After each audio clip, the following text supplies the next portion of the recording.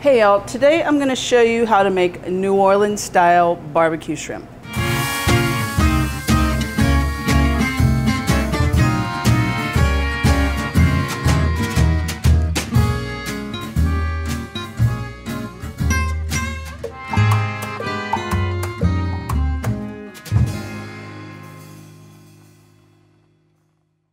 This is a quick recipe, but you do need to do a little bit of prep ahead of time. So I'm going to break it down into 3 parts. The first part, we're going to make a spicy shrimp butter. Then we're going to make a shrimp liquid that we're going to deglaze the pan with. And then we're going to cut some veggies for the shrimp Mirepoix. And then we'll put it all together. So let's make the shrimp butter first. To make the shrimp butter, you're going to need some unsalted butter, some sambal oelek, regular paprika, cayenne pepper, and sriracha chili sauce. For a full detailed recipe with exact measurements and ingredients, check the description below. So to make our spicy shrimp butter, I'm going to use a half stick of unsalted butter, and I have this at room temp right now, because it'll just be easier to combine them. I'm going to put about a teaspoon of sambal, tablespoon of sriracha, teaspoon of cayenne, teaspoon of paprika. If you need to measure, that's fine. I don't feel like I need to measure. Teaspoon of salt. I'm gonna whisk this together and then I'm gonna set it aside. New Orleans barbecue shrimps, obviously it's not your traditional barbecue. I don't know the story of why it has that name, but New Orleans barbecue shrimp is basically just like a spicy shrimp dish using most of these ingredients that I'm going to show you today. Now, my little twist is obviously the Asian chili sauces, which is not traditional, but I love the combination of the chilies. It just gives it like a rounder, full flavored heat. So I have this pretty well mixed together, so I'm just going to set it aside. Now we're going to make the deglazing liquid. So for our deglazing liquid, I'm just using a dry white wine, some Worcestershire sauce, and juice from a lemon. All right, so this is super simple. We're just gonna take 3/4 of a cup of white wine, a 1/4 cup of Worcestershire, 2 tablespoons of lemon juice. And then I'm just gonna set that aside. For the rest of the dish, you need a pound of peeled Deveined jumbo shrimp, some minced onion, minced celery, minced garlic, some dried thyme, salt, pepper, some French roll, and parsley for garnish if you want.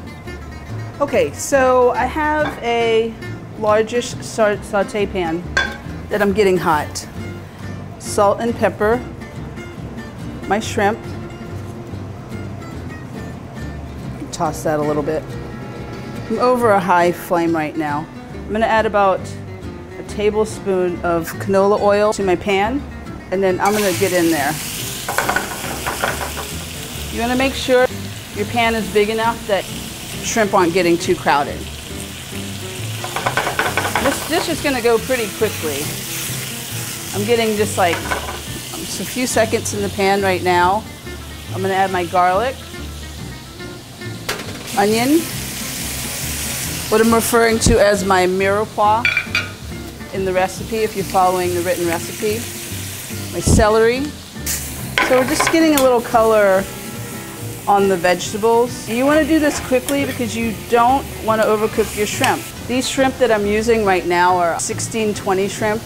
And what that means is you get 16 to 20 shrimp per pound. So basically the lower the number, the bigger the shrimp. All right, that looks good. I'm gonna add my cooking liquid, and that is my white wine, Worcestershire lemon juice situation.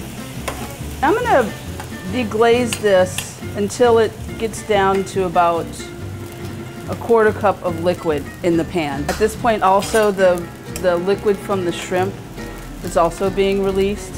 So this is looking like about a 1/4 to a 1/3 cup of liquid left in the pan. And at this point, This is where the magic happens.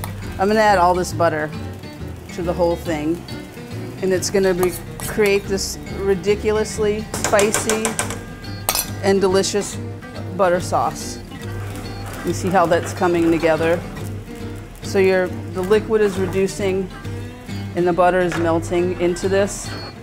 Ooh, look at that. Oh my God, you are beautiful. You're so beautiful. I'm gonna take my shrimp out and I'm gonna keep reducing the sauce. You see how that sauce is just getting thicker and thicker. I'm also gonna put my French roll down into this pan to toast. Ooh, that is a feast. You could serve this as an entree, or I think it's a nice appetizer to start things off. And that sauce is actually done now. Whew. All right, we're just gonna pour the rest of this yummy, spicy butter sauce. My God, my mouth is watering over that. Bread is good. Yay, I didn't burn it. A little bit of parsley. That's optional, but you know, if you go through all this trouble, why not make it gorgeous? And then we serve that with a little bit of toasted baguette on the side. Bon appetit.